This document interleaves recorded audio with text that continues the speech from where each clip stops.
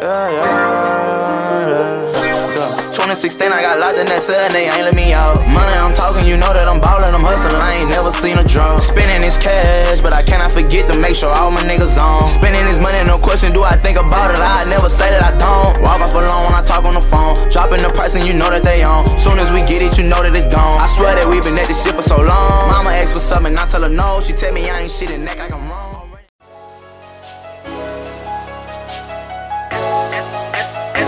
In the fucking cut.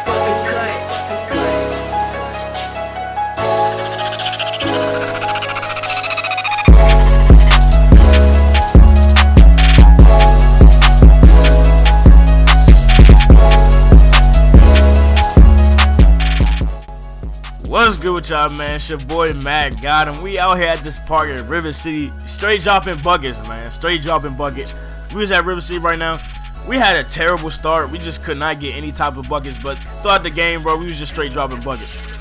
But my dude is a shot creator playmaker. I don't know the difference or whatever, playmaker, shot creator, but he's changed, bro. He's changed into a pure sharpshooter, even though I have no type of shooting badges at all, man. No type of shooting badges at all, because this year, like, the grind is just straight real. I don't like this year's badge system or whatever, because it's like you gotta grind for every type of like badge sequence or whatever. Like, you gotta get bronze, you gotta get silver, you gotta get gold. It's just too much grinding now, man. It's just too much grinding. I just hit like silver ankle breakers just like last night, and I literally been grinding for that badge forever. Like, it just takes too much time.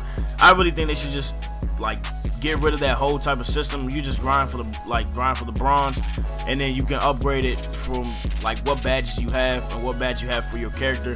But it's just way too much grinding. But the fact that my dude is a pure sharpshooter with no type of shooting badges is just crazy, man. It's just crazy. I still gotta get my jump shot down. I don't be getting green lights at all, mid-range or not. Like, I don't get no type of green lights, some mid-range, but I just had trouble like getting any type of jump shots down. Like the KD jump shot, I can get down a little bit. The Lonzo, I can get down a little bit. 49, I can get down. I just can't never like get an excellent release when I'm playing in park or in pro-am, man. I just can't get any excellent releases. But when I'm like shooting around in my on like the shooting court, or I'm shooting around like one-on-one or something like that, I can just hit it perfectly. But you see I'm pulling up in the corner right there. I just took a terrible shot. But you see we already down 4-0. We already down 4-0. Oh, you see Quan getting his ankles broken. And this year, like the ankle breakers, I haven't really seen an ankle breaker at all. I haven't seen an ankle breaker at all. I think it's just because no one really has the ankle breaker badge. I've seen a couple people with gold or Hall of Fame. But like I said, like the grind system is just way too much. It's just way too much grinding for every single one. But I do have, I think I have Dimer, Pick and Roll Maestro, and ankle breaker. As of right now, I haven't been grinding to get any type of shooting badge. But when I get that shooting badge, I'm gonna just be a straight god, pure shooter, playmaker, shot creator, whatever. I don't know. I should have made a three-point specialist or whatever. I should have made like a playmaking sharpshooter. Cause shot creating, it just throws me off, cause I gotta do every single lean and shot every single time. I don't want to do that. I just want to just spot up, catch the ball, shoot. I haven't been grinding for catch and shoot this year at all. Last year I have catch and shoot. I had like every single badge in the game that I really needed, cause it was the grind wasn't real for real. But you see I'm grabbing the rebound right there. You see the 6'6" god right there, putting up right there in his face. Getting that to go, no green light, man. But you already know what I'm saying, no green light. But it's still going to go in, man. It's still going to go in. This year the dribbling is kind of different. I do be having trouble trying to dribble like any type of way. I don't know how all those other dribble guys be dribbling, but without the step back, it's like it makes it way harder. Like, I can't really do any type of like sauce god moves. But I still got the sauce, man. I still got the sauce. You know what I'm saying, sauce god.